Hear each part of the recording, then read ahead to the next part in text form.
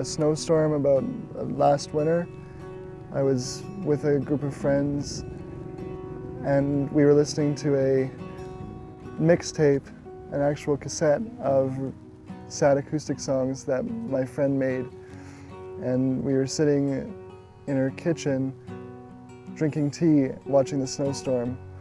And when I got home, I wrote the song almost instantly.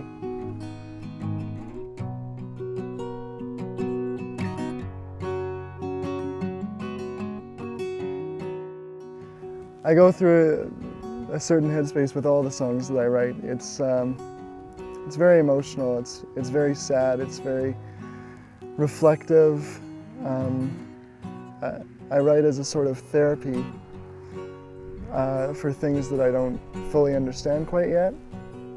And once I get it down on paper and I have a melody to it and I have something to show for it, most of the time it helps me make sense of those things just a little bit better.